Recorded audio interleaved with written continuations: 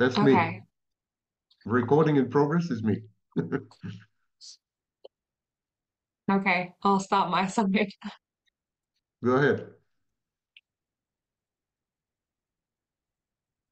No, first of all, Professor thank you. Vaknin, Thank you welcome for to the having me. podcast. Thank you for coming on. I'm really looking forward to talking to you and getting your perspective on some of these questions that I have for you. Um, Narcissism is touted as the latest buzzword. I'm curious how many people in the population actually have this personality disorder? Narcissistic personality disorder is diagnosed in about 1% of the general population and 5 to 6% of the Hmm. clinical population. Population in inpatient settings, outpatient settings, in therapy, and so on and so forth. About 5 to 6%. However, if we add to this what is known as narcissistic style, people who have Hmm. narcissistic traits, they behave as narcissists do, Hmm. but they cannot be Hmm. diagnosed with narcissistic personality disorder because a few bits and pieces are missing. So they are known as subclinical narcissists. Hmm. If we add these to the mix, then we're probably Hmm. talking about 5 to 6% of the general population. Now, take into account the following. Narcissists rarely attend therapy. Narcissists are very resistant to being diagnosed. And narcissism Hmm. is underdiagnosed in certain population groups, such as minorities, women, and so on and so forth. So 5 to 6% is a lower limit. Probably it's more like 10 to 15%. It's interesting that you mentioned women because I've always read that it affects significantly more men than women. But in my coaching business and my education, I've found that it's more around half. What do you say about that? Right now, it's half and half, yes. In the 1980s, when the Diagnostic and Statistical Manual added narcissistic personality Mm-hmm. disorder as a diagnosis, at that point, 75% of people diagnosed with narcissistic personality disorder were men. But that was in 1980, Mm-hmm. up to 2000, more or less. Okay.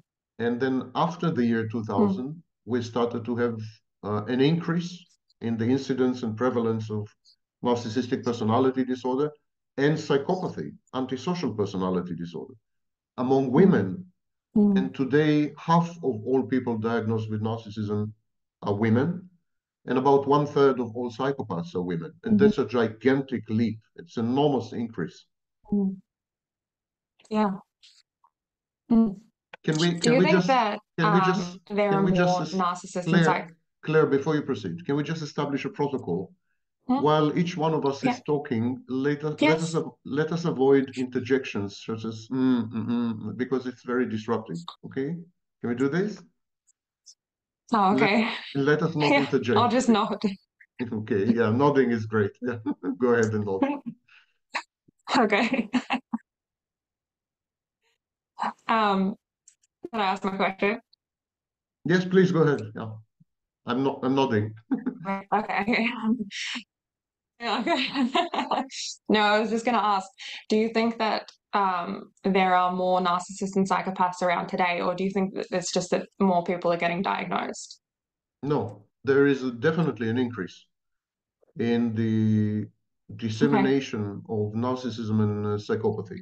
For example, in a series of studies of young people, people under the age of 25, especially in the United States, but not only, there has been an Hmm. increase of 3 to 5 fold, 3 to 5 times higher than the 1980s. Narcissism, therefore, is spreading, and psychopathy is increasing. It's an absolute phenomenon. It's not the outcome of growing awareness or more pervasive diagnosing procedures. It's real. This epidemic or pandemic is real. So there are studies by Okay. And Campbell, and others.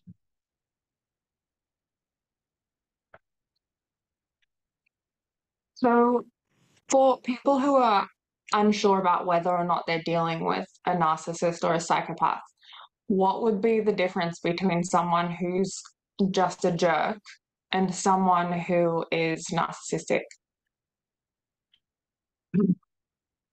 A very useful way to tell a narcissist apart is to apply the alternative model in the diagnostic and statistical manual. Most practitioners nowadays do not diagnose narcissism using the famous 9 bullet points or 9 diagnostic criteria in the DSM-4. These are no longer used by most practitioners. What is taking place instead, what is substituted for it, is the alternative model, which is a dimensional model, a descriptive model.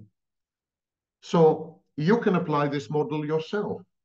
You don't need to be a diagnostician because it's as I said, it's descriptive, it's literary, it's like literature. So this model says that narcissists have a problem with self-functioning.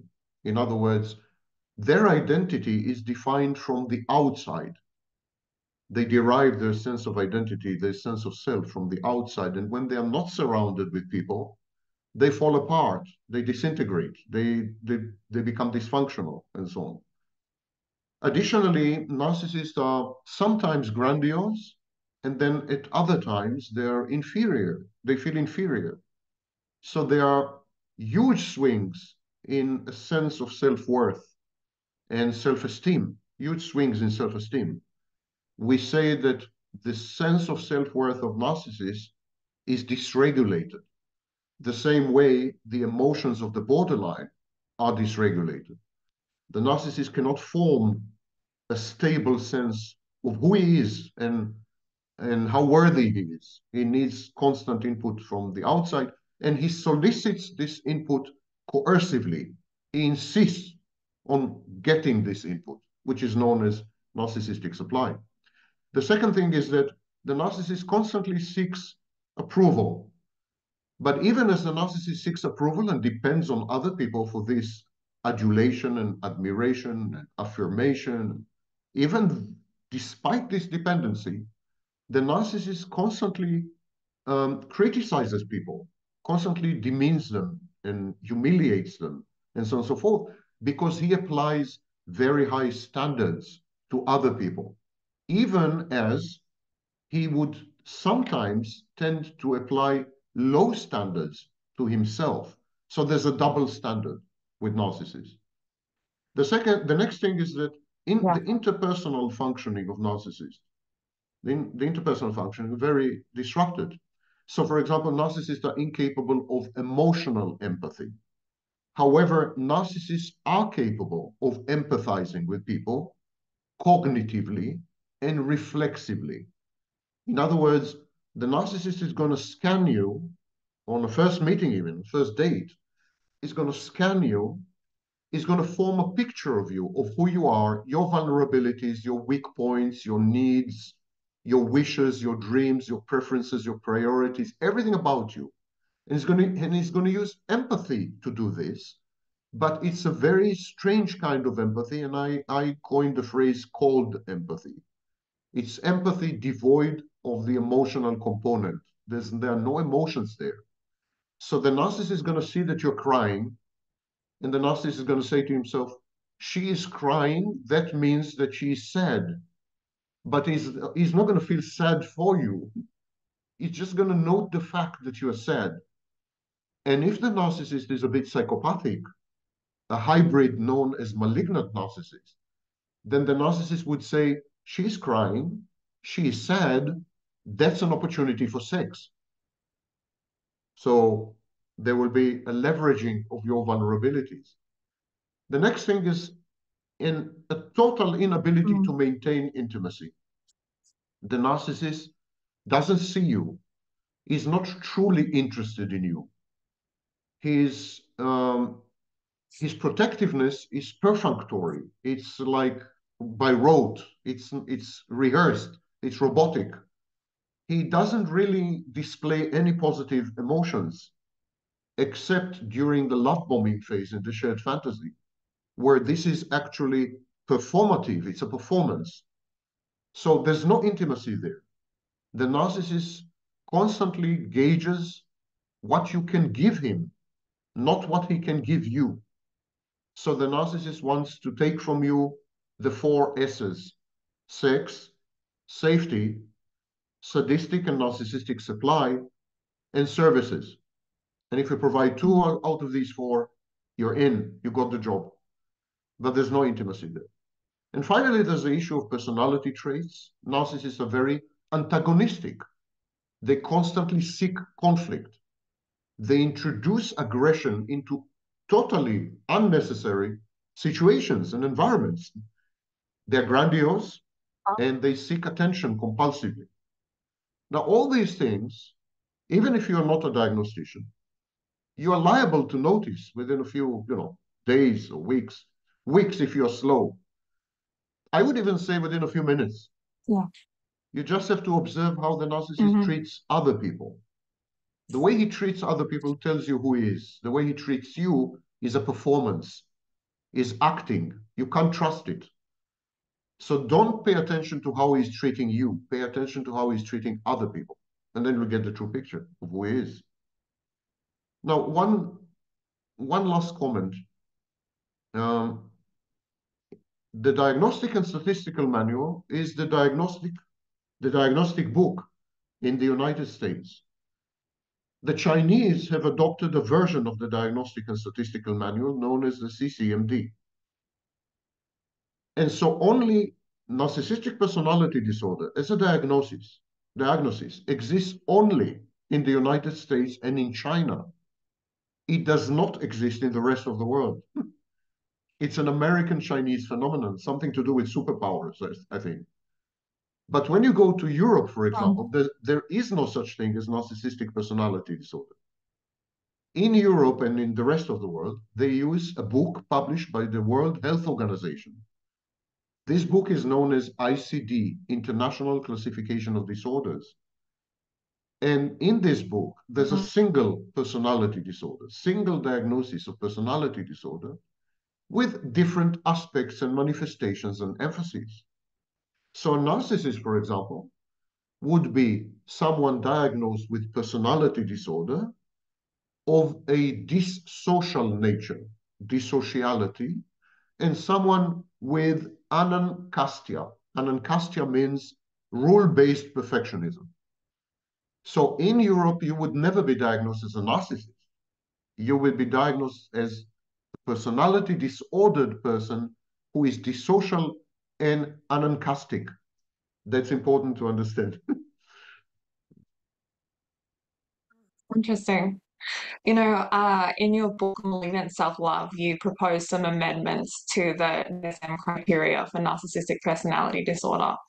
And when I read your proposed amendments, it was amazing because it was so accurate. It just encapsulated it perfectly because the DSM criteria just kind of misses the mark a little bit. But with your amendments, it's like it was amazing to read that. Well, I'm glad to say that I published my proposed amendments in the year 2000, when you were still a baby, it seems. Mm-hmm. And Yeah. yeah, and I'm glad to say that most of these proposed amendments, directly or indirectly, I'm not quite sure that I've contributed to it, but most of these proposed amendments are now reflected in the alternative model of narcissistic personality disorder in the Mm-hmm. Diagnostic and Statistical Manual. So today, a lot of the work that I started to do 3 decades ago, today is reflected in the mainstream. For example, I was the first to propose in 1997 that all personality disorders are one and the same, that the differences, the fact that there are different diagnoses is a mistake. And actually, a narcissist is one day grandiose and overt and in your face and defiant, and the other day, Yes. the same narcissist is vulnerable and shy and fragile and covert and crying in the corner. Yeah. And then on the third day, that narcissist has emotional dysregulation and throws a temper tantrum and loses it. And clinically, it's a borderline. And then the Mm-hmm. next day, he's a psychopath and he steals all your money. And then on the day after that, he becomes paranoid, etc. all these distinctions between personality disorders in the DSM are wrong and artificial, and they date back to the 1970s. The United States is stuck in the 1970s, and while the rest of the world has moved on. Mm. And I would say the state of the knowledge reflected in the ICD-11 is 2022, while the state of the knowledge reflected in the DSM is the year 2000, more or less. So the United States is a quarter of a century behind the rest of the world.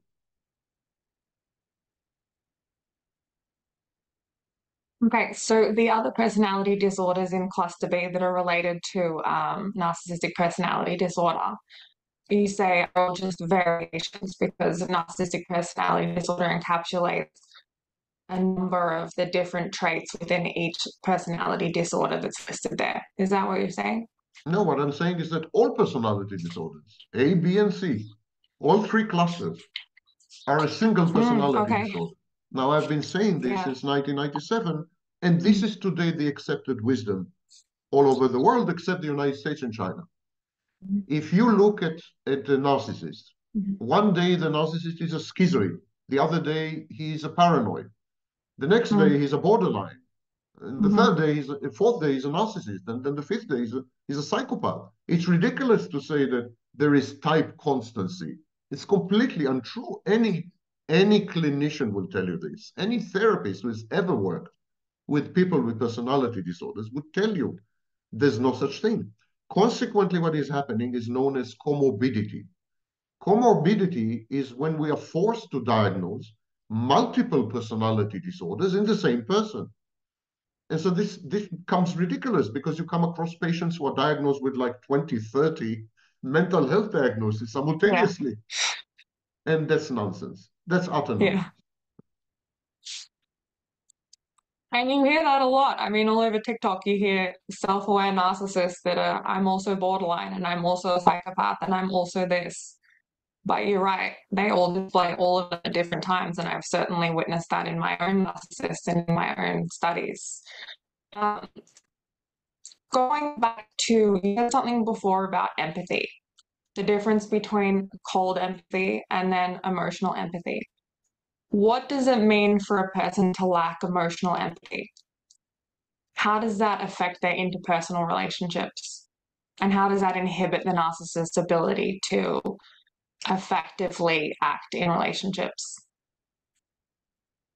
Well, as I said, the lack of the emotional component in empathy simply means that there is no emotional Mm, resonance. Narcissists and psychopaths who mm, possess cold empathy, they're they're goal oriented. So when they succeed to decode or decipher your state of mind, when they realize or understand that you're sad or that you're happy, or the next question is, how can I use this? How can I make good use of it? She's sad. Can I sleep with her because she's sad? Can I take her money because she's sad? Are her defenses down? And can I mm, exploit her in some way? So there's no emotion there. There's no, a typical healthy person would say, she's sad. That makes me feel sad a bit. I feel sad as well. There's a kind of emotional resonance. Healthy people revisit their own states of mind when they come across yours. So when someone come across you and you're crying, they would elicit in their own minds the occasions when they have cried. They had cried, and they would say, well, when last time I cried, I was sad, so probably she's sad. And then they would feel sad because of the memory of that event or because of, but there's always an emotional reaction. Narcissists and psychopaths are predators. If they see you bleeding, it mm. simply means your food, your prey. And Yeah, so the lack of emotional resonance leads to enhanced exploitativeness and an attempt to leverage your weak points and your vulnerabilities and your frailties and your shortcomings in favor of a goal. Now, the goal could be, in the case of a psychopath, could be money or sex or access or whatever. In the case of the narcissist, it's narcissistic supply. So if the narcissist sees you crying, for example, he's going to act the savior or the rescuer or the healer uh, to your distress. Is going to regard you as a damsel in distress. It's an opportunity to Mm-hmm. show himself in a good light, Mm-hmm. to, so, but it's all goal oriented. The idea is to obtain something from you. And most people, most healthy people, resonate with you emotionally and they want to give you something. So if you're crying, they want to give you a hug. They want to comfort you. They want to soothe you. It's instinctual almost. It's reflexive. You can't help it. But the narcissists and psychopaths want to take something from you, not to give you anything. If they give you a hug, they want it to lead to sex. As simple as that. Yeah. The narcissist responding to the damsel in distress really depends on the phase of the relationship, doesn't it? In the love bombing phase, when they're still trying to win you, and there's the co-idealization thing, then they're going to respond that way. But once you're in the evaluation stage, it's different. Is that right? Yes, this kind of reactivity, playing, for example, the rescuer or the savior or the messiah or the healer or the fixer, Mm, is typical of the first phases of what is mm, known as the shared fantasy. The phase where the narcissist love bombs you, mm, narcissist groom or the psychopath grooms you. There's an attempt to brainwash you in effect using a mechanism known as entraining. There is a strong push to merge and fuse with you symbiotically so that you become a single entity. There's a dual mothership situation where the narcissist is acting as your mother and he expects you to act as his mother. There's an expectation that you should mother each other. And during these initial phases, the narcissist is going to adopt roles that will get the business done and trap you in the shared fantasy and mm. cause trauma bonding, which is a form of self-harm.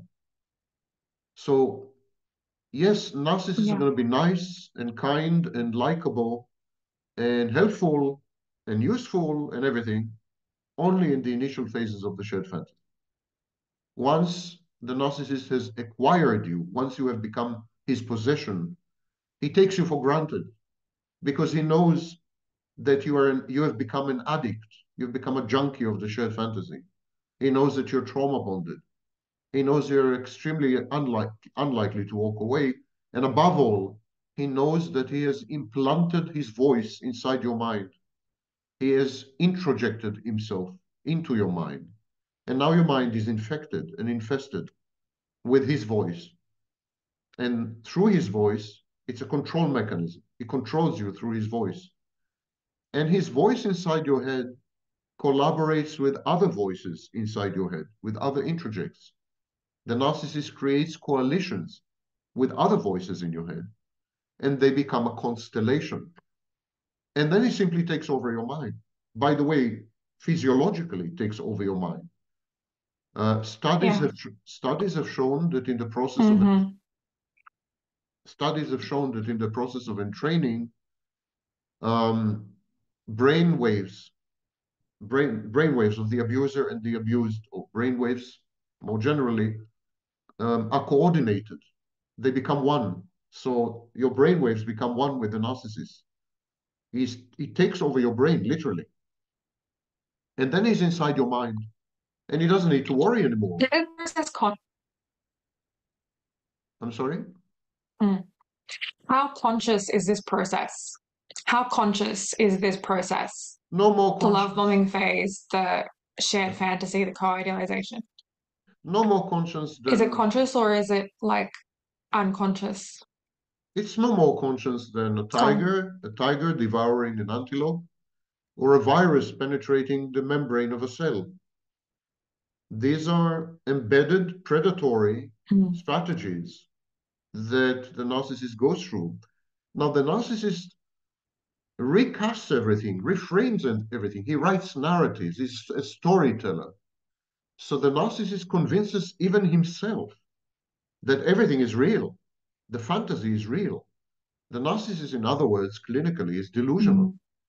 So that's why narcissists never future fake. That's not true. When the narcissist makes you a promise about the future, he believes this promise. Also, narcissists never gaslight. That is also not true. When the narcissist tells you anything, he believes in it. When he lies to you about his past, he believes his own lies, a process known as confabulation. Psychopaths gaslight. Mm. Psychopaths know what they're doing. Psychopaths go through these phases consciously, deliberately, in a premeditated manner. They gaslight you into submission. They make you doubt your own sanity intentionally in order to render you vulnerable. So psychopaths do all these things consciously. Narcissists do exactly the same unconsciously. Now, of course, as far as the victim is concerned, it doesn't matter. Who cares if the narcissist is conscious or unconscious? The Yeah, outcome is the outcome effect is the is the same. same. Yeah, destructive. Mm. What about types of narcissistic personality disorder? Like we've got the covert narcissist or the overt narcissist that we always hear about. Can you elaborate a little bit on that? There are several types of narcissism. There have been typologies of narcissism suggested throughout the last few decades. It's widely accepted Hmm. nowadays to distinguish between overt, grandiose narcissists and covert, vulnerable, shy, fragile narcissists. The covert narcissist is usually a collapsed narcissist. It's a narcissist who is unable to obtain narcissistic supply, keeps failing at obtaining narcissistic supply. So this kind of narcissist is introverted, is passive aggressive, seething with envy, Machiavellian, manipulative, and covert in the sense that he's subterranean. It's very difficult to spot. The overt narcissist is a Donald Trump type, is an in-your-face, defiant, reckless, I was going to say contumacious, Donald Trump. yeah, authority-hating type.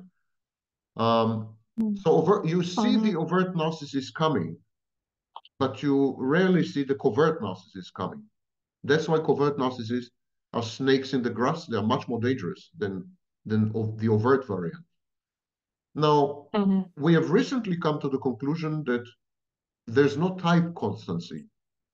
Subject to life crisis and trauma and stress and collapse, failure to obtain supply, subject to these conditions, in these situations, narcissists, overt narcissists, tend to become covert.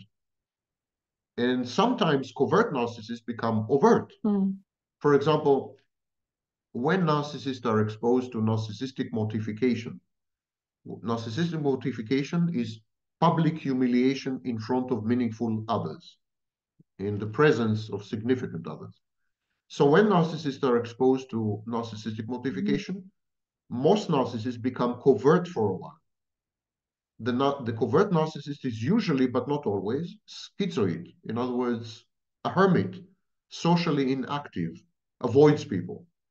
So narcissists, wounded narcissists, injured narcissists who've been humiliated in public or shamed somehow, or whatever, they become schizoid as well. They become covert. So today we don't think there is a type constancy. We don't think the overt is always overt and the covert is always covert. We think these are two styles of narcissism that are adopted by the narcissist depending on circumstances. All narcissists are both covert and overt. Another debate Mm. in psychology that has been going on for like forever is whether narcissism is compensatory or not. Do narcissists feel good with themselves? Are they happy-go-lucky? Are they comfortable with who they are?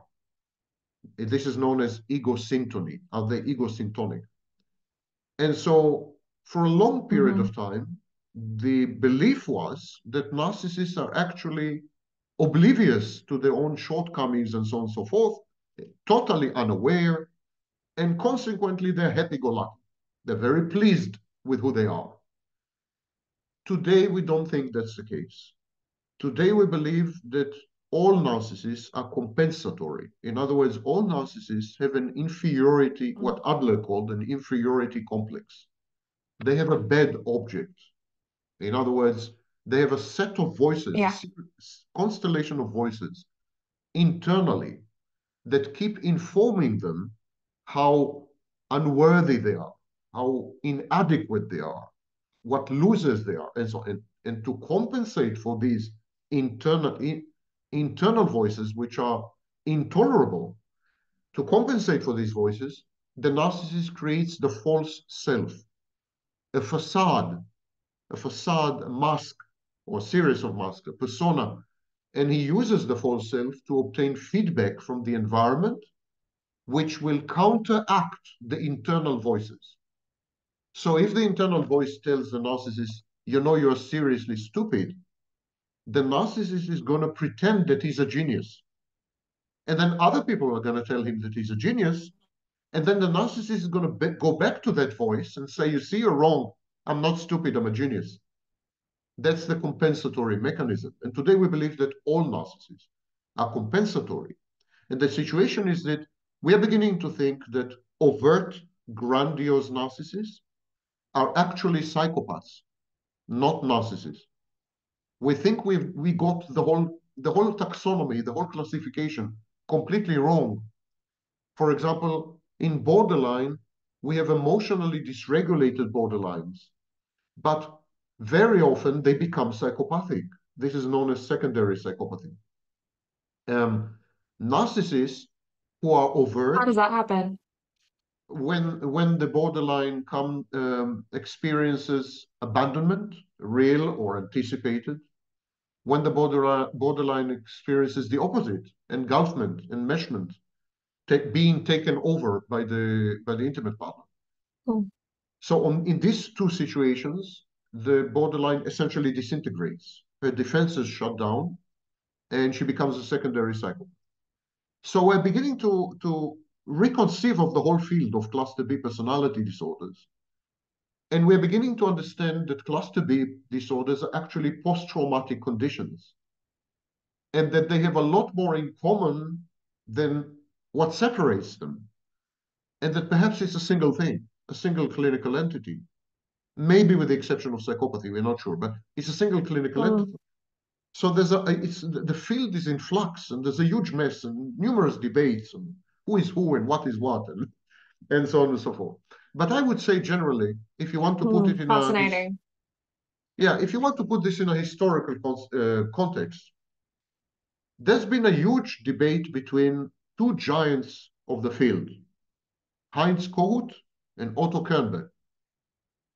Kohut is the father of the current approach in American psychiatry. It's an approach that divides mental states into discrete clinical entities, diagnoses. It's an approach that is heavily influenced by the needs of insurance companies and pharmaceutical companies. And consequently, the Diagnostic and Statistical Manual has ballooned from 100 pages in 1952 to 1,100 pages in 2022. So it's because there has been a proliferation of new diagnoses all the time. This is Kohut's approach. Kohut had a huge debate with Kernberg. Kohut said narcissistic personality disorder has nothing to do with borderline personality disorder. Kohut was the one who coined the phrase narcissistic personality disorder.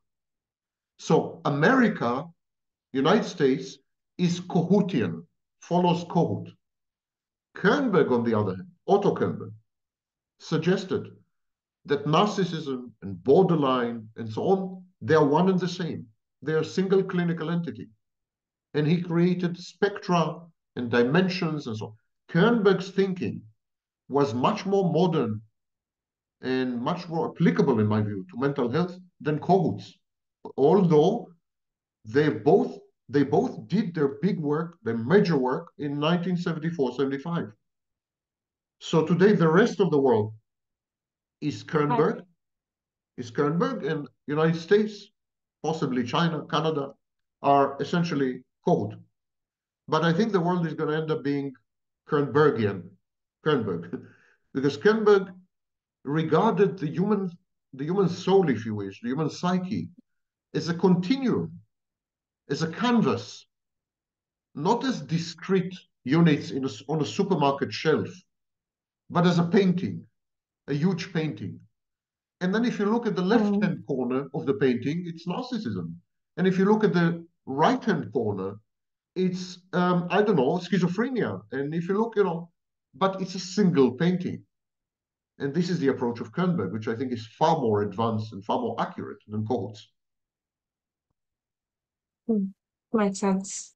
Definitely. So, what causes narcissistic personality disorder? What are the theories? There's a lot of misinformation online about every conceivable aspect of pathological narcissism. A lot. A lot. I would say Yeah. 95%. 95% of the information online is Mm. anywhere between inaccurate and utterly, completely wrong. And that applies also to people with PhDs. Mm. When someone has a PhD in psychology, people say, but he has a PhD in psychology. He knows what he's talking about, or she knows what she's talking about. That's nonsense. Psychology is a huge field.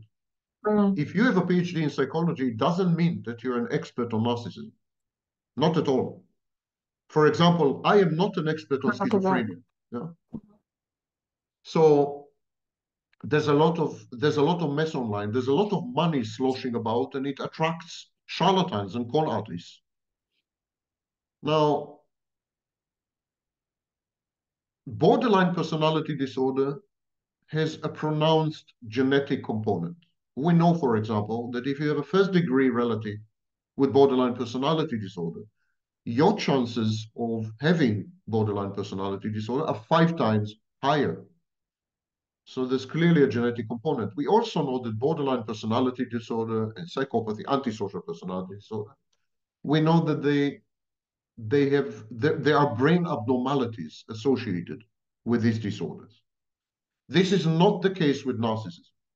Mm. There are a few ridiculous studies that tried to find some brain abnormalities in narcissists, among narcissists.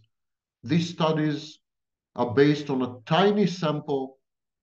The diagnostic procedures in these studies are dubious, and I'm being charitable. It's nonsense. It's rank nonsense. We, at this stage, are not aware of any brain abnormalities linked to narcissistic personality disorder, period.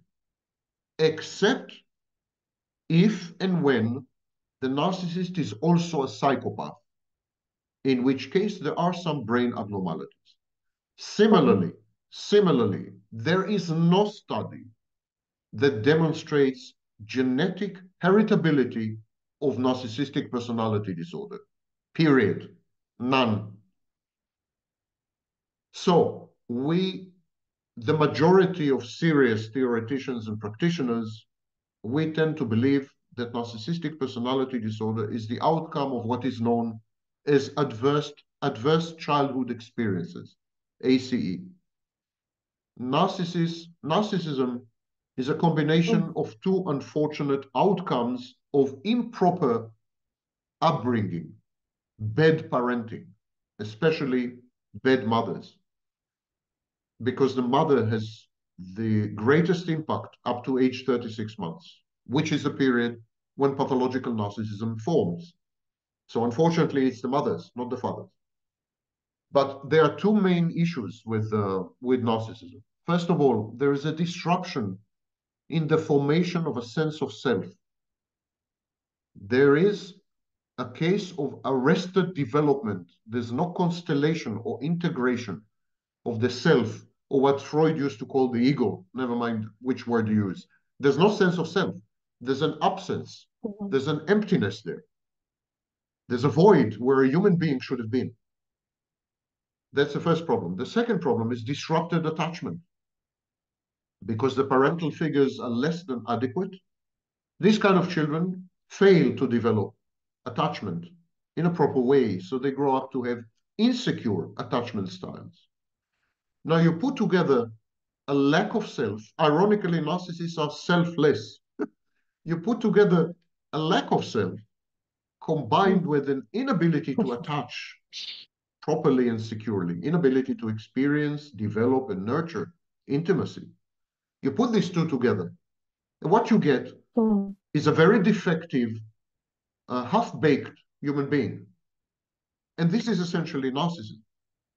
Now, abuse in early childhood has been linked time and again in literally hundreds of studies to the emergence of narcissistic personality disorder in later life. But there is a misunderstanding about what constitutes abuse. A great definition of abuse is when the child is not allowed to separate from the parent, when the child is not allowed to develop boundaries, to fight back, and when the child is therefore forced to merge with the parent as a survival strategy, to become one with the parent, either physically through incest or psychologically. So this kind of child never becomes an individual. There's no individuation. This kind of child remains merged and fused and enmeshed with a parental figure, real or imagined inside his mind and introject. That's a great definition. Why? Because it encompasses dozens of behaviors. If you abuse your child sexually or physically or verbally or psychologically, definitely you are breaching the boundaries of your child. You're disrespecting your child. You're not allowing your child to become an individual. You're humiliating your child and you're imbuing your child with a reservoir of shame that is lifelong. But if you're spoiling your child, if you're pedestalizing your child, if you're idolizing your child, if you're pampering your child, if you're instrumentalizing your child, forcing your child to realize your own unfulfilled dreams and wishes, if you parentify your child, if you expect your child to act as your own parent, these are all forms of abuse. What does it mean to spoil a child? It Mm. means to prevent the child from getting in touch with reality. Because reality is bruising, reality is painful, reality pushes back on the child. And that's the only way to personally grow and evolve and develop and become an adult. If you're spoiling the child, if you're pampering the child, if you're pedestalizing and idolizing the child, you're not allowing the child to interact with reality. You're not allowing the child to grow up. You're not allowing the child to evolve and develop into a full-fledged adult. In short, you're not allowing the child to separate from you. So the definition of abuse as a lack of separation individuation induced by bad parenting encompasses dozens of behaviors, some of which don't appear to be abusive, but actually are very abusive, perniciously abusive. And that is Mm. the source.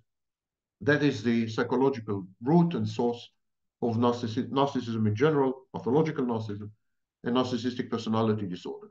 All the rest, genetics, this, that, is nonsense at this stage. It may be substantiated in the future. For example, I believe there is a genetic component. It hasn't been proven yet, but I do Okay. believe there is one. And I think I can prove that there is one. You take 5 kids and you take twins, and the twins are abused simultaneously by the same parent in the same environment. One of them becomes a narcissist, the other doesn't. Non-identical twins.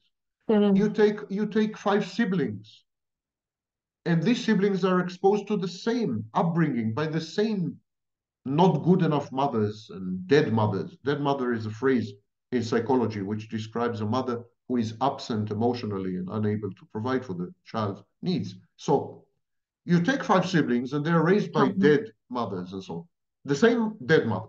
And yet only one of them becomes a narcissist. The other four are perfectly healthy.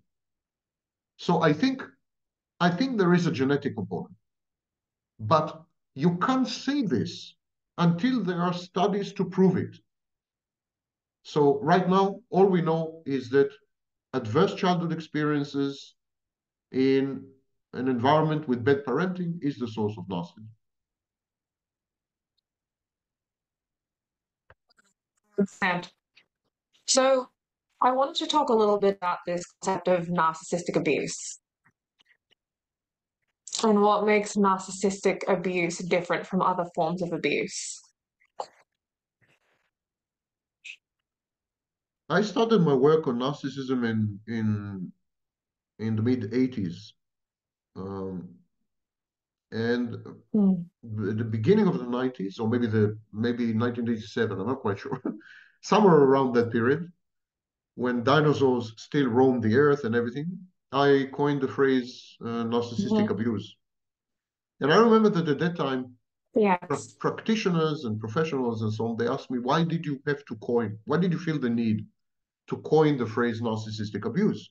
Why not say abuse or abuse by narcissists? Why narcissistic abuse? Because narcissistic abuse is unlike any other form of abuse. Now, we are acquainted with many forms of abuse, even legal abuse, even financial abuse. Of course, verbal, psychological, sexual, physical. There are as many ways to abuse someone as there are ways to interact with someone. Yeah? So, but all these forms of abuse are directed at a specific target, at a specific goal. If I abuse you financially, I want your money. If I abuse you physically, I want to beat up your body. If I abuse you verbally, I want to F up with your mind.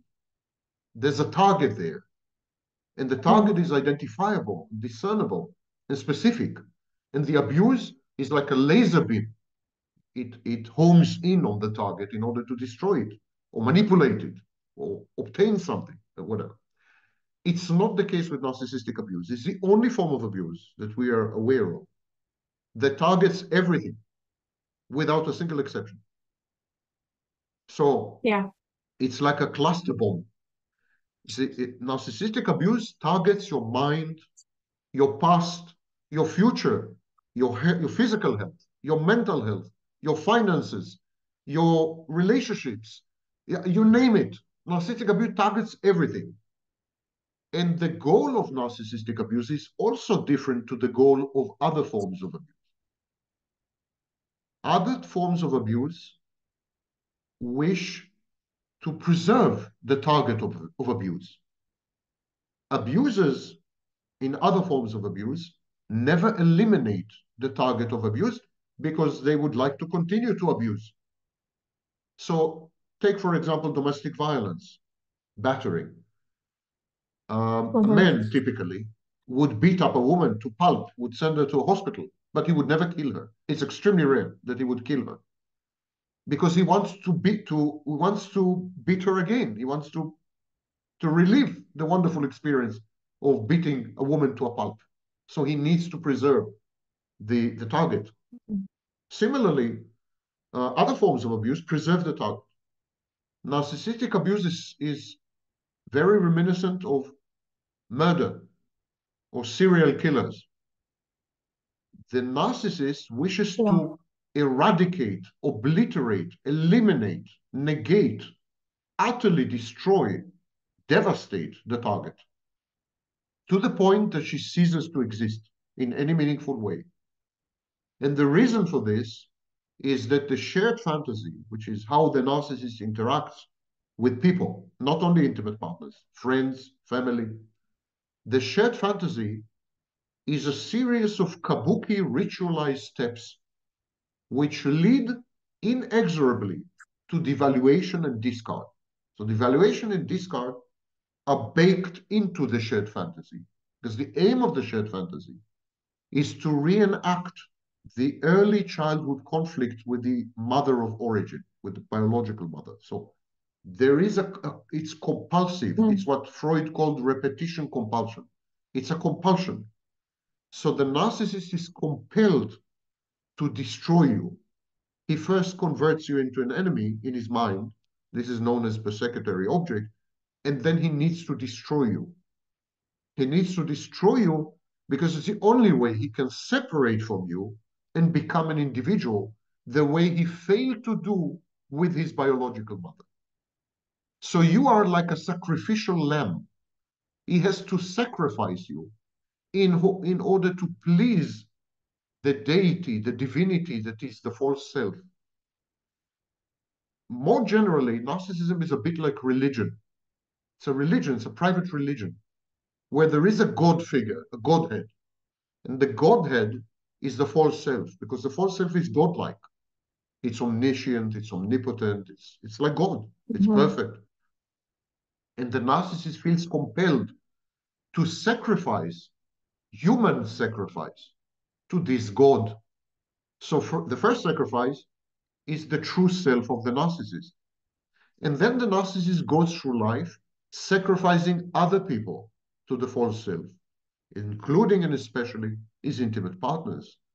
So, narcissistic abuse is the psychological equivalent of murder, assassination, simply.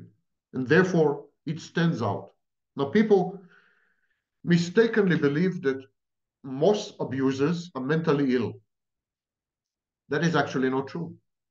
The vast majority of abusers are not mentally ill. They cannot be diagnosed with anything. They're just sadists or cruel people, whatever, you know. I mean, Mhm. the case of narcissistic abuse involves mental illness. So, and it's extremely rare because any practitioner would tell you that mentally ill people tend to not abuse. It's the famous sentence, hurt people, Mhm. actually is limited to narcissism and borderline. These are the only two mental illnesses where there is damage to others, in effect. Psychopathy is debatable because we're not quite sure it's a mental illness. It may be a lifestyle, or it may be a personality style, whatever. But Yeah. but narcissists and borderlines harm other people. They hurt other people. They cause pain and devastation to other people. And these are the only cases. For example, people with psychotic disorders are very docile. They almost never hurt people. Contrary to the Mm. popular images of Joker and so on. So Yeah. So Yeah. narcissistic abuse is one of the rare cases in psychology where mental illness translates into interpersonal relationships which are harmful to the partner to the point of physical or mental death. It's a very serious form of abuse. That's why it's on fire. That's why it's a buzzword. That's why it's like all over the place. People are talking today about narcissistic Mm. abuse. People today focus on narcissistic abuse much more than they focus on borderline abuse, for example, because it's a much more serious phenomenon, actually. You need to die. Oh. You need to die So for the, narcissistic abuse. just one last sentence, Go. for the narcissist to survive, for the narcissist to become an individual, for the narcissist to exist, you need to die.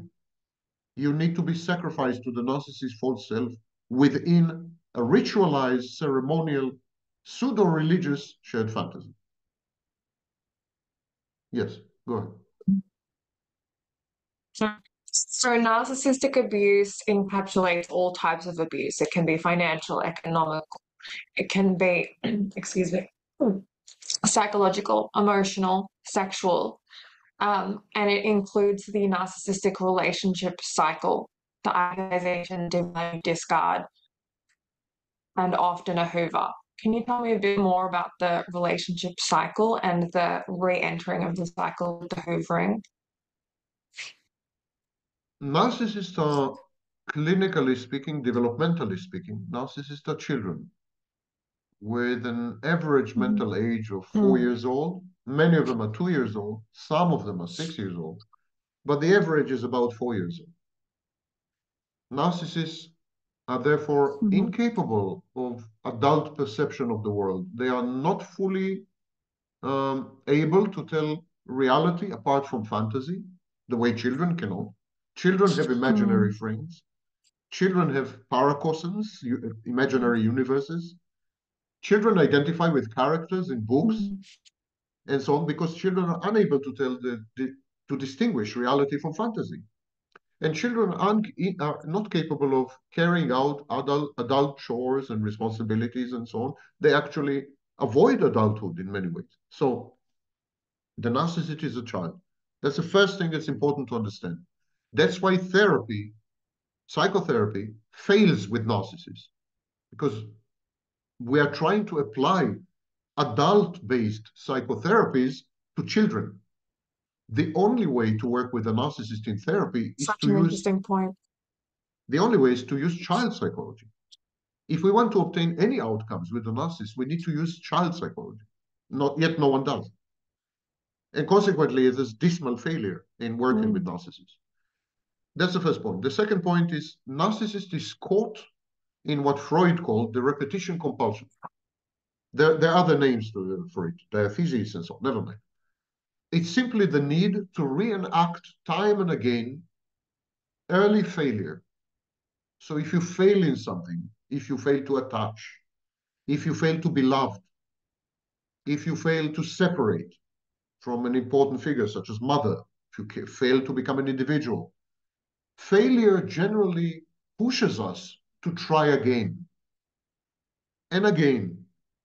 And the more we keep failing, especially if we are narcissists and we think we are godlike, the more we keep failing, the more we are incentivized and motivated to try again. And this becomes a compulsion. The narcissist cannot help it.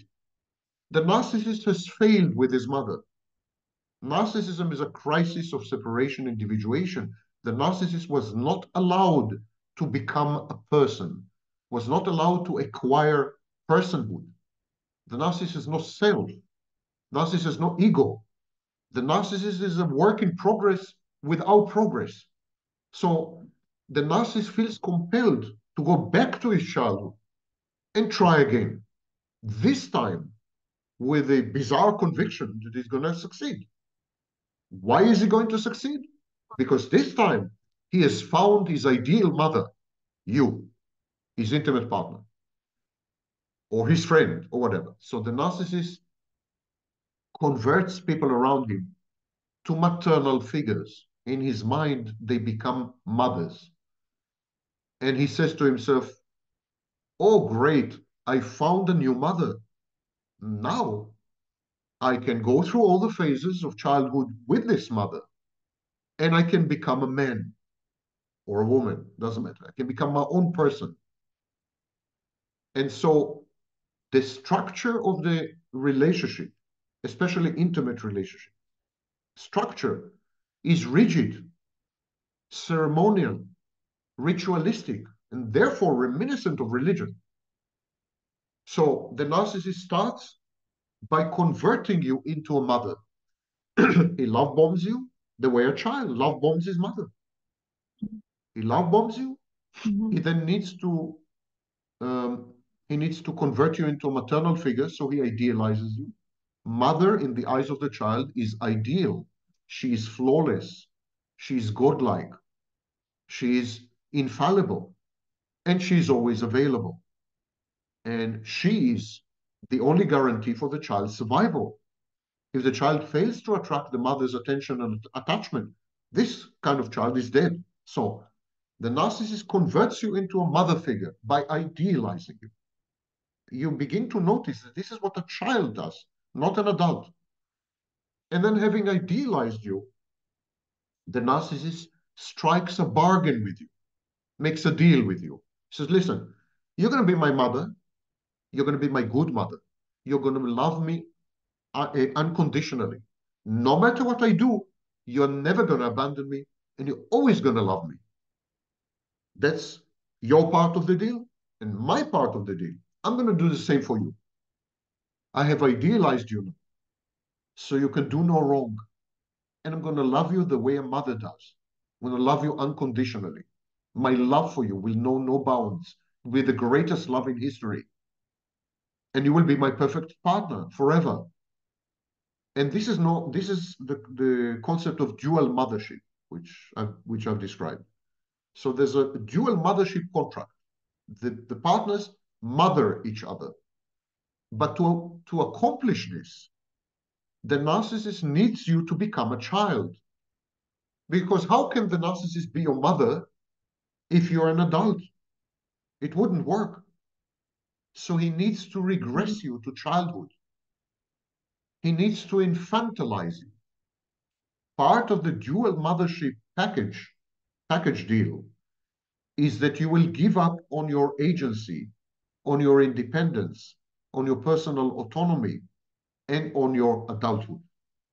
You will become a toddler or an infant, allowing the narcissist to love you unconditionally and in an idealized form. Because as a baby, you're idealized. You've done no wrong. You can't do wrong. You're a baby. Similarly, the narcissist is an infant. He's really an infant. He doesn't have to work at it. He's an infant, and you accept him as an infant and act the mother. Okay, but the point of the exercise is to separate from you. The whole point is to convert you into a mother so that this time the narcissist will succeed in separating from you and becoming an individual, isn't it? So to separate from you, the narcissist needs to devalue you. The narcissist needs to convert you into an enemy, a secondary object, an inferior product, something. He needs to get rid of you. It's the only way to separate from you. The same way the child between the ages of 18 months and 36 months gets rid of mother. The child gets rid of mother and explores the world. The child becomes aware of the existence of other people and develops what we call object relations. So the narcissist begins the process of separation by converting you in his mind from an idealized object to a devalued object or a persecutory object, and then he discards you. And this is a symbolic reenactment of the separation individuation phase in early childhood. This is the inexorable, ineluctable, which is another word for inevitable, progression of the shared fantasy. There is nothing you can do about it. I am listening to victims who are self-flagellating, self-chastising. They keep saying, if I only behaved this way, if I only loved him more, if I only did this, if I only did that. The shared fantasy has nothing to do with you. You're a placeholder. You're interchangeable. You're commodified and commoditized. You're meaningless. You're meaningless to the narcissist. You're not special. You haven't been chosen. Get rid of this self-aggrandizing nonsense. You're just a placeholder, an avatar, an icon, an actress, if you wish.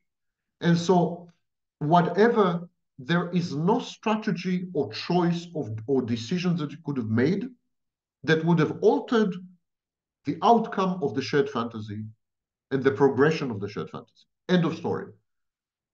You, regardless of your conduct or misconduct, you would have been devalued and discarded. Because the narcissist needs to do this for himself. The devalue and discard has nothing to do with you. It is settling internal accounts. It is a kind of catharsis, kind of psychotherapy for the narcissist. I'm getting rid of my symbolic mother. You know, it's a therapeutic tool. The shared fantasy is a kind of self-administered therapy. Yeah. So we'll call the narcissist really ideal one and come back for them. It never works. The shared fantasy never works. And the shared fantasy never works because in order to convert you into a mother at the beginning of the shared fantasy, the narcissist creates an internal object inside his mind that represents you. The narcissist doesn't idealize you. The narcissist never interacts with you at all. The narcissist interacts exclusively with the internal object in his mind that represents you. So he idealizes this internal object, and then he devalues this internal object, and then he discards you because there's no use for you anymore. The internal object is devalued, and so on and so forth. But this presents a problem. The narcissist does not interact with external objects. In this sense, narcissism is a mirror image of psychosis. The narcissist doesn't interact with external objects, only with internal ones. So getting rid of you physically, breaking up with you, dumping you, doesn't work because the internal object remains in his mind. You're gone physically, but you have never been there physically, as far as the narcissist is concerned. The narcissist cathexis, the narcissist emotional investment, and all the psychodynamics of the narcissist revolve around the internal object, and that internal object doesn't go away when you do. The narcissist can dump you, but he can never dump the internal object. He can break up with you, but he can never say goodbye to the internal object. So he remains stuck with an internal object. And now there's a problem. This internal object is devalued and persecutory. It's an enemy. The narcissist remains stuck with an enemy inside his mind that he cannot get rid of. The only way to get rid of this enemy, it's terrifying, by the way, yeah, to have an enemy inside your mind that you cannot get rid of. The only way to get rid of this enemy is to bring you back to re-idealize the internal object. So he brings you back, he re-idealizes the internal object, and he gets rid of the dissonance. He gets rid of the persecutory enemy internal object by re-idealizing it. But he cannot re-idealize it just like that. He is not psychotic. He doesn't have hallucinations. The only way to re-idealize the enemy is to bring you back, to have a physical presence of you. So this is a cycle which can go on forever, by the way, if it's not interrupted in some way. So there are ways to interrupt this. There are ways to prevent hovering. For example, mortification is a way to prevent hovering. If you mortify the narcissist, if you shame and humiliate and expose the narcissist in public, in front of peers, meaningful others, significant others, and so on and so forth, the narcissist will never hover you. He will never hover you because there would be a match then between the persecutory object and who you really are. You will have become his enemy in public. So now there's a match. There's no dissonance. And it doesn't need to bring you back. The problem with hoovering is that there is a Does it have to be public? Yes, has to be public. The problem in hoovering is that there is an internal object which is bad, enemy object, and there is an external you, and you did not act as the narcissist's enemy. So there's a discrepancy.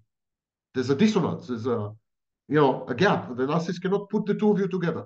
But if you do act as the narcissist's enemy, then you conform to the devalued persecutory internal object, and there's no need to re-idealize you or to hoover you. So mortification works. Similarly, if you're the first to break up with a narcissist, the first to dump him, but in a way that is humiliating and shaming and ostentatious and irreversible and involves real damage and harm to the narcissist and so on and so forth, then you will have fit in with a devalued internal object, and there will be no need to re-idealize you or to hoover you. These are the mechanisms. The narcissist never grows, never evolves beyond the age of 2, 4, 6 years old. Never. The vast majority of narcissists are anywhere between 3 and 4 years What old. about Sorry. What about becoming self-aware? There's so many self-aware narcissists on TikTok giving people hope. All narcissists are aware of their actions. The majority of narcissists are aware of the impact of their actions on other people. And here I disagree with the DSM. The DSM says that narcissists overestimate or underestimate their impact on other people. I don't think so at all. I think narcissists are aware of what they're doing. They're aware of their behaviors and misbehaviors, and they're perfectly aware. They just don't care, simply don't care. However, extremely few, if any, narcissists are aware of their psychodynamic processes and motivations. So narcissists are not aware of their internal space, the internal world. And there's a good reason for it. It does not exist. The narcissist is an absence pretending to be a presence. There's a void there, a black hole, an emptiness. So there's nothing to be aware of. There's no self. So narcissists are aware the same way a robot is aware. A robot is aware of its environment. A robot is aware of its tasks. And a robot is aware of its impacts. That's how robots can put together cars in factories. Yeah? But robots have no awareness of an internal world, of a self, of an ego, or even of a mind. Robots are perfectly aware of the environment and their part and functioning in the environment, but only the external environment, not the internal. And so all the self-aware narcissists online, and some of them are con artists. They claim they're getting better, they're healing, they're going to therapy, and so on. They tell gullible Yeah. victims what they want to hear. They're telling gullible victims what they want to hear. Some of them, Yes, not all exactly. of them. Yeah. Not all of them.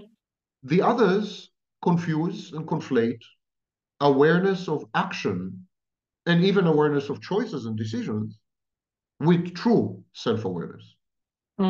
True self-awareness is based on a stable, self-regulated sense of self-worth.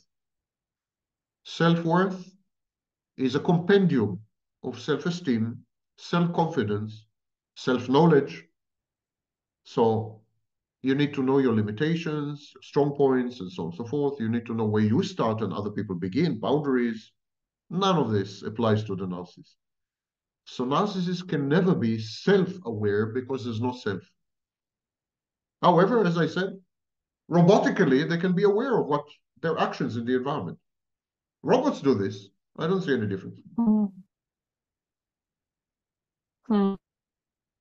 Of underlying unconscious processes. They just see what they're actually doing. They don't understand why. They don't understand, definitely don't understand why. And even when they try to theorize as to why, it's their narcissism speaking. So it's not a trustworthy Yeah. rendition. It's a manifestation and a Yeah. demonstration of narcissism in action. Yeah. Narcissists, Yeah. for It's example, interesting. when they're in a covert phase, narcissists like very much to act as victims. Now, people think that narcissists victimize, self-victimize. Narcissists adopt victimhood stance only in relation to other people. So people think that narcissists would say, I've been victimized by my wife, or I've been victimized by my boss who doesn't appreciate my talents. That's not true. Narcissists also feel victimized by their own drives and urges and personality and choices and so on. So a narcissist could say, I can't help it. My narcissism is destroying me. My narcissism is driving me to make bad decisions and hurt people, and I hate it. That is self-victimizing. That is another victimhood stance. It's to say, I Yeah. I am distinct from my narcissism. My narcissism is like a third party that is victimizing me. My narcissism is victimizing me, not my wife, my narcissism. And it's a perfect example of narcissism in action, of course, because the Yeah. narcissist feels a victim of everyone and everything, including his Yeah. own narcissism. Mm. And Mm. this is known as alloplastic Mm-hmm. defense. Alloplastic defense is the tendency to blame Mm. other people, the world at large, the universe, your own mental illness, to blame something for your own decisions and the consequences of your actions. So if you see a self-aware Mm. narcissist online and he says, I'm a horrible person, my narcissism drove me to hurt people, I regret it so badly. And this is why I'm online, because I'm trying to Mm-hmm. help victims to protect them against people like me. That is narcissism in action. That is grandiosity coupled with alloplastic Yeah. defense. I am not to blame. My narcissism is to blame. Yeah. You know, Yeah. Yeah. It's like a sleepwalker. Yeah, and I've A interviewed a few sleepwalker would self-aware narcissists, and it's interesting because that's what they say. a sleepwalker would kill someone and then blame his sleepwalking. He would say, "I didn't know what I was doing. I was Yeah, sleepwalking." Or like yeah, promiscuous people, yeah. they say, "It wasn't me. I was drunk. I had sex with multiple Mm-hmm. partners because I was drunk. Mm-hmm. It wasn't me. It was the alcohol." You know? Yeah, yeah, yeah. My narcissism made me do it. 100%. Um, can these relationships ever work? There are people that stay in many decades long relationships with narcissists. What's going on there where there isn't a physical discard? There's so many myths and misconceptions and nonsense about narcissism that I could spend my Yeah. entire life, actually, I am spending my entire life trying to debunk them and so on. Mm. One of the myths Mhm. is that narcissists constantly cheat or they engage in infidelity. By the way, there are studies that show exactly the opposite, but never mind. Another myth is that narcissists are incapable of stability. They are itinerant and desultory and unstable and unpredictable and so on and so forth. That is borderline. That's not narcissism. And so on. So most narcissists, not all, but most narcissists structure their lives so that they have an island of stability surrounded by an ocean of uncertainty and indeterminacy. The island of stability caters to their need to feel safe, need for safety. And the ocean, roiling ocean of uncertainties and indeterminacies and accidents, and this ocean caters to their need to experience thrills. They are thrill seekers, adventures, and so on. So they organize their life this way. So typically, you find a narcissist who has been married to the same woman for 4 decades, but in the meantime has changed 62 jobs. Mm. So the island of stability is the marriage and the intimate Mhm. partner, and the ocean is the career. You can find exactly the opposite. You can find a narcissist who has been toiling with the same company for 40 years, has reached the level of a chief executive officer in this company, started to work there when he was a teen, so he's stable, his career is stable. And in the meantime, got married, divorced, and remarried 6 times. So the island of stability is the career, and personal Mm. life and interpersonal relationships are the ocean. This is the typical structure of the life of a Mhm. narcissist because of the dual need, the need for safety on the one hand and the need for adventure on the other. Narcissists have this. They are novelty seekers and so on. In this sense, narcissists are antisocial. The ICD, the other book, the other diagnostic book, suggests that Mm. narcissists are dissocial. There's a trait called dissociality. And the ICD actually combines narcissism and psychopathy. They don't make distinction between narcissists and psychopaths. They say both of them are dissocial. One of the manifestations of dissociality in narcissism, according to the ICD, is this need for thrill-seeking, risk-taking, adventures, defiance, rejection of authority, contumaciousness, and so on. So it's not true that the narcissist's life is one unmitigated chaos. That is the borderline, not the narcissist. The narcissist has, as I said, a core and chaos around. This reflects the narcissist's inner environment. The narcissist doesn't have a core identity. The narcissist doesn't have a self, did not develop an ego. The narcissist is dissociative. Narcissists forget a lot. They have memory gaps for which they try to compensate by confabulating, and people misperceive this as lying. So they have memory gaps. In the absence of continuous memory, Mm. you cannot develop a core identity. So the narcissist is an emptiness, exactly like the borderline. There's what we call an empty schizoid core. Narcissism is an emptiness with a shell, and the shell is the false self. The false self is grandiose.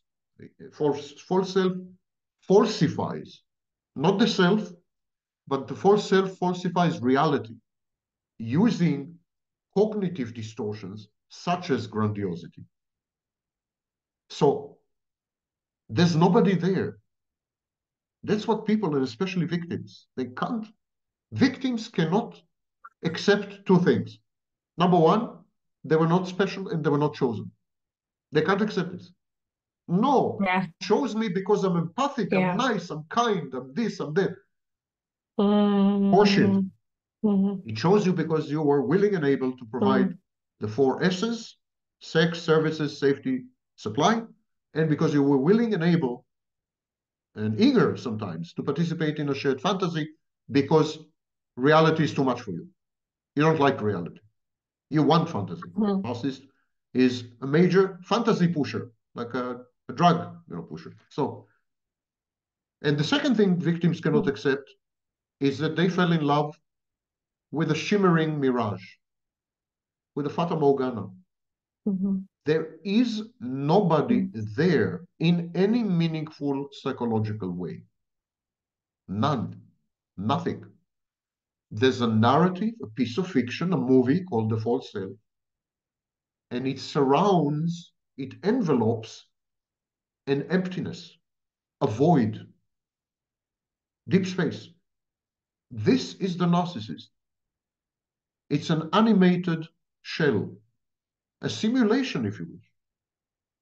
And victims can't accept this. They feel stupid for having fallen for it. So their own grandiose defenses kick in. I saw something in him. His inner child called out to me, and you know, I couldn't walk away. Yeah. I felt that Mm. he's. I felt that he has been changing with my love, and all kinds of self-deceptive, Mhm. self-deceptions intended to somehow Yeah. restore ego syntony. But the truth is, you fell in love. You fell in love with a black hole, masquerading, pretending to be a human being. And this black hole distorted reality around it the same way a black hole distorts a gravity field. A real black hole distorts a gravity field. Narcissist distorts reality. And you Mm. were sucked in. You were sucked into the black hole. Now, does a black hole in space care if you're a planet or a star or dust or gas? A black hole in space, in deep space, a real black hole, astrophysical black hole, swallows everything, even Mm. light. It doesn't care what it swallows. It digests and processes everything that comes into his remit, into its ambit. It processes exactly the same. A black hole swallows light, digests planets and stars and other black holes, everything in a huge Mhm. suction And the sound narcissist is the same. and processes them exactly the same. This is the narcissist. And what Mm. are you, therefore, as a victim? You are what is known in warfare as collateral damage. No one wants to be Mhm. collateral damage. Everyone wants to be the target. You are not the target. You are collateral damage. The narcissist solipsistically has been enacting his own drama. You just happen to be there. Your bad luck. Mm. So when the victim feels like they see the goodness that's in the narcissist, is that just like a positive projection where they're projecting themselves onto the narcissist and filling in the gaps? It's an attempt not to feel like the idiots that they were when they made the choice. It's a grandiose attempt to Mm. self-deceive, to say, I haven't been Mm. incautious and a little stupid and gullible and vulnerable. I haven't been any Mm. of these things. Mm. I saw something in him that others cannot Mm. see. It's a narcissistic defense. Narcissism Mm. rubs off, it's infectious. Mhm. You couldn't have seen anything in the narcissist because there's nothing there. There's nothing there. Mm-hmm. There is a child, a Mm. 3, 4 year old child, and the narcissist uses this child, trots out this child, brings it into the open in order to captivate you, get you addicted, play on your maternal instincts. Maternal even for Mm. men. Even men are protective of children. Yes. Mhm. So a Yeah. narcissist would use this inner child, but this inner child is a corpse. The true self is atrophied and dead. The narcissist takes out an animated corpse of a child, and this is what you fell for, and you can't admit it. You simply can't admit how needy you are, how broken you are, Mm. how damaged you Mm-hmm. were, how vulnerable, how easy it Mm. was to infiltrate you and convert you to the cause. It was a cult. You became a cult member.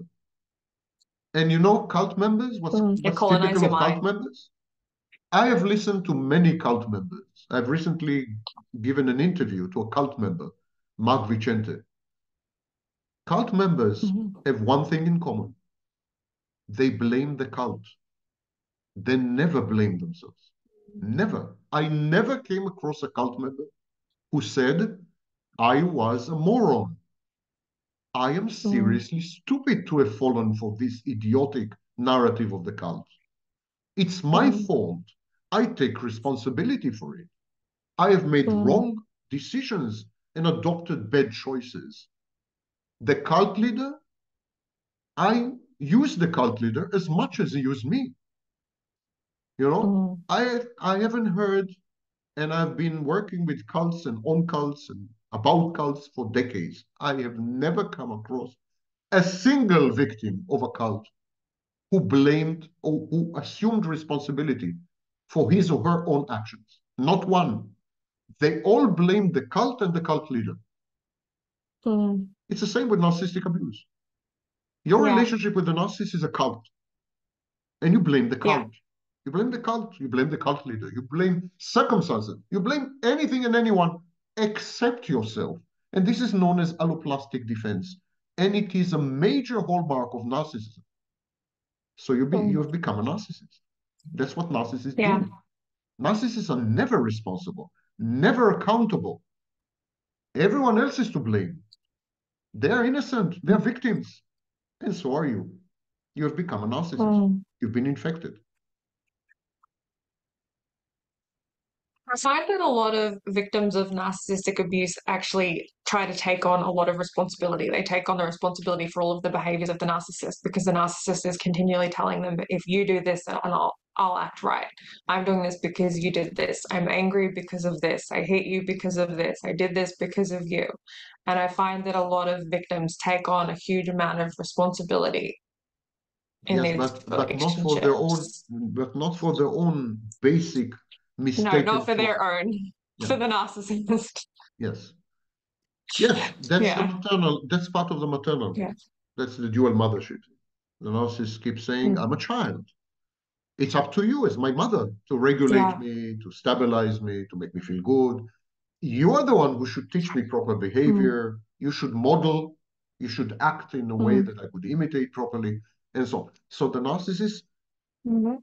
as a child would, if a mother were to confront her 4 year old child, imagine a mother confronts a 4 year old child, says, "You are horrible. You misbehave all the time. You Mm. hurt me. You." The child would say, "Mother, I'm 4 years old. It's really up to you. You are the Mhm. adult in the room. You should take Mm. responsibility. Everything that's happening to me is I've probably learned from you, or I'm reactive to you somehow. It's all Mhm. you." Yeah, which is exactly what the narcissist does. Yes, because he is a Yeah. child. He's not lying about it. Yeah. He's a child. Mm. Mm. He's a child. It's easy to trigger the narcissist and so on. Yeah. You said before that in the beginning of the relationship, the narcissist needs their partner to regress mentally in age. Is that the aim of the psychological and the emotional abuse and all of the control and all of the power dynamics to make that person regress through No, that? no. The regression is accomplished via the love bombing and the idealization. Okay. Okay. When the narcissist idealizes you, he gives you access to this idealized image or version of yourself. And you fall in love with this version of yourself. You get self-infatuated. So you want to continue to see yourself. You want to continue to see yourself as an idealized image through the narcissist's gaze. Yeah. You fall in love with the way the narcissist loves you. You fall in love with the way the narcissist sees you. It's irresistible because now you're perfect. Yeah. You're drop dead gorgeous. You're hyper intelligent. You're amazing. Who can resist this? It's irresistible. So this phase gets you addicted and inducted into the shared fantasy, and the narcissist broadcasts to you maternal messages. You're ideal. I love you unconditionally. No one has ever loved you like this, and no one will ever love you like this. And so on and so forth. These are maternal messages. The mother has to idealize her baby because raising children sucks. And babies suck big time. They're horrible. This is one of the worst imaginable experiences in human life, comparable perhaps to a penal colony. It's a really bad experience. The mother needs to lie to herself about the baby. She needs to idealize the baby somehow. And this is what the narcissist does to his intimate partner or friend or whatever. The narcissist idealizes them. And then he proves to them that his love is unconditional and he grants them access to the idealized image, and they're addicted. There's bonding here, immediate, there's utter addiction. The narcissist uses narcissistic abuse for two functions. It has two functions. The first function of narcissistic abuse is to test you. Are you really a good mother? Are you going to love me unconditionally, never mind what I do to you? Never mind how I misbehave? Never mind how egregiously evil I am and how much I harm you and hurt you? Are you still going to love me? Because real mothers do. In the narcissist's mind, a mother loves never mind what. Whatever the narcissist does, he deserves your love because you are his mother. And mothers love unconditionally. But how can the narcissist convince himself that you're a true mother? Maybe you are a fake. Maybe you're pretending. Maybe you're a gold digger. Who knows? Narcissist has to convince himself that you really love him as a mother does. And the only way to accomplish this is to test you. So he abuses you. He pushes the envelope. He abuses you even more. And you keep loving him. And he keeps abusing you. And you keep loving him. At a certain point, the narcissist says, I've done to her everything imaginable. She still loves me. So, okay, she passes. She's qualified as a maternal figure because her love is clearly unconditional. That's the first function of the narcissistic abuse.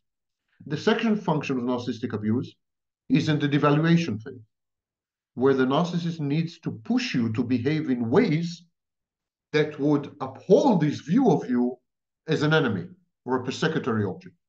Now, this process is known as projective I identification. find this really interesting. It's known as projective identification. If I believe that you're an abuser, if I expect you to be an abuser, I would push you and provoke you and so on, so that you abuse me, and then I feel validated because that's what I thought about you to start with. So if I need to devalue you, if I need to consider you a persecutory object, an enemy, I need to abuse you so that you begin to push back. You begin to shout back at me. You begin to undermine me. You begin to behave passive aggressively. You run out. You break up for a while. You do bad things to me. Of course, this is reactive abuse. But in my mind, in the narcissist's mind, it serves to confirm your persecutory nature. So now you're behaving exactly as he has expected you to do. And now it's clear that you have been faking it all along. You were not a real unconditional mother. Here you are, shouting at me, humiliating me, arguing with me, disagreeing with me, criticizing me. You don't love me. It's a baby. Look at my facial expressions. I'm doing it on purpose. It's just a baby throwing a temper tantrum because mommy doesn't love me. because she Yeah. refuses to give me the chocolate bar, you know? And I'm going to behave badly with mommy to attract her attention. And Mm. then I will see if she truly loves me. Because a real mother would love me, never mind what. And if I want to get rid of mommy, then I'll behave really badly until she leaves me alone, which also happens. These are childlike defenses, infantile defenses. Self-fulfilling prophecy. Mhm. Another thing is splitting. Splitting or dichotomous thinking is a primitive infantile defense mechanism. The narcissist is incapable of relating to other people as nuanced totalities. Other people are either all bad or all good. They're never Mm. something in between. There are no gray shades. It's either you're all bad or you're all good. So when the narcissist wants to separate from you, and individually, and so on, he needs to make you all bad. It's not that he can say, listen, she has some good points, she has some bad points, and I think the bad points uh, should we should dissolve the relationship because I cannot cope with the bad points. She has some great points. She's amazing, but Mm. her bad sides. The narcissist is incapable of this. The narcissist is going to Mm. say she has only bad points. She's totally corrupted and evil and disloyal and hateful and abusive. And he's gonna paint you black because he has a splitting way of relating. Similarly, in the idealization phase, you're perfect. You could do no wrong. Mm. You could be no wrong.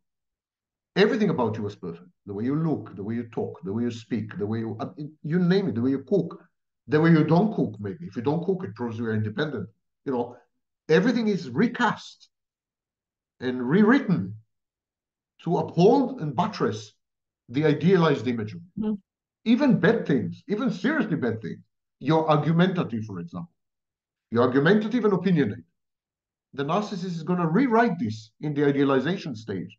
And he's going to say, Mm. she is so hyper intelligent that she is often misunderstood. You know? But in Yeah. the devaluation stage, he's going to say, she is opinionated, argumentative because she's stupid. She Mm-hmm. she can't get nuances. So I, all bad and mm. all good. This is splitting. Mm. I was I just going to think say I'm laughing because I've been that character on both sides of a oh, narcissistic all relationship. all all people in the narcissist life. The shared fantasy is applicable not only to intimate partners, but also to friends and family. Mm. Shared fantasy is the way the narcissist relates to the world. So he's going to coerce Mm. his boss to become his mother. And that's why when you talk to Mm-hmm. employers, they say that narcissists are very high maintenance. They're difficult people, difficult employees, because a narcissist keeps Mm. demanding special treatment, special attention, special concessions. So the narcissist wants to be the favorite or favorite child, the golden child of the boss. All Mm-hmm. other colleagues are the scapegoats. He's the golden child. This is the shared Mm. fantasy. So it's not only intimate partner. Everyone is going through this. Being ideal, therapists are going through this. Therapists will tell you that the narcissist comes into therapy and idealizes the therapist. And then a Mm-hmm. few sessions later, the narcissist Mm-hmm. devalues the therapist. Yeah, and this God's the therapist. Yeah. Yeah. Can any headway be made in therapy with a narcissist? Yeah, I think we should make this our last question because otherwise the viewers are going to split us. They're going to say that we are all bad. One Sure. hour, 45 minutes. That's seriously inconsiderate. It's too interesting. There's too much. Yeah. Can any headway be made with a therapist? With therapy and narcissists? No, Depends they how you can't define change. it. Depends how you define it. Mm. In all ages, and remember the mental or psychological age is always 3 to 6. So regardless of chronological age, Mm. you're dealing with a child. But in all chronological ages, Mm. it's possible to modify the behaviors of the narcissist. So behavior modification is possible.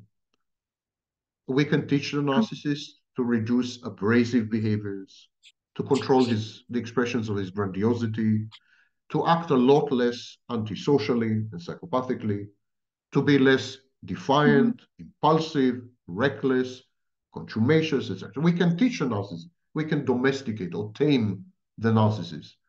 The way you do with a wild animal. Elephants and tigers in circuses are not elephants and tigers in nature. However, exactly like a tiger in the circus, it's a tiger. There's no, the fact that a tiger in a circus enacts certain procedures or doesn't render it less of a tiger. So you can teach the narcissist to behave in specific ways, condition the narcissist, induce positive reinforcements, negative reinforcements, and so on.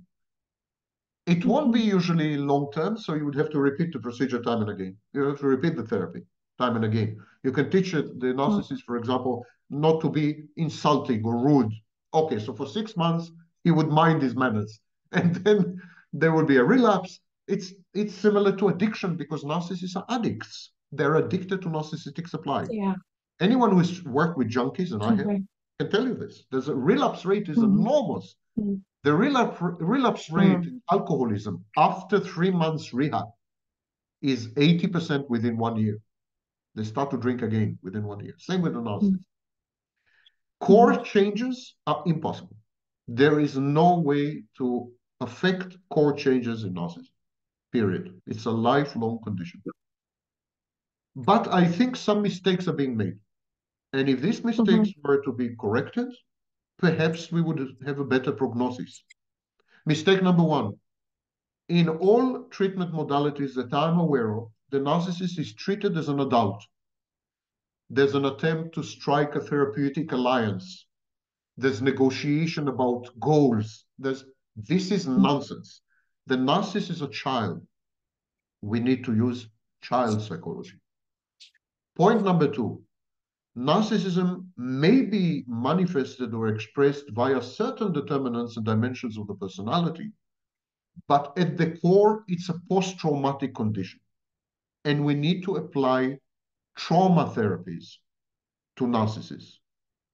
I have attempted to do exactly this. I combine child psychology with trauma therapies, more precisely, re-traumatization therapies, for Nozak, others. And I combined these two. I didn't invent much that was new. I just combined these two methodologies or treatment modalities. And I came up with what I call cold therapy. And cold therapy, I think, stands a chance at the very least of dismantling the false self and getting rid of the need for narcissistic supply, compulsive need for narcissistic supply, and grandiosity. But even these modest goals are in doubt. And once they've been accomplished, let's say the false self is gone, grandiosity is gone, no need for supply. Let's assume. That's not narcissism. That's an element of narcissism. For example, grandiosity. Grandiosity is common in many other mental health disorders, in borderline, in psychopathy, in bipolar disorder. So getting rid of the grandiosity part is restoring some cognitive functioning, undoing the cognitive distortion, restoring reality testing to the narcissist. But that's not narcissism. That's not even 10% of narcissism. That's why many self-styled experts online confuse narcissism with psychopathy. They say all psychopaths are narcissists, which is rank nonsense. Only a small minority of psychopaths are narcissists. All psychopaths are grandiose, exactly like narcissists, but that doesn't make them narcissists. Grandiosity is not the same as narcissism. It's an element in narcissism. So cold therapy should succeed to get rid of grandiosity, but even cold therapy would have no impact on the core dynamics of narcissism. The damage is done. It's massive. There are problems without solutions, and there are diseases without cures. We need to accept this. This is the American mindset. The American mindset is if you just throw money at it or whatever, everyone can change. Everyone can change, every problem can be solved, every disease can be cured. That's counterfactual. It's not true.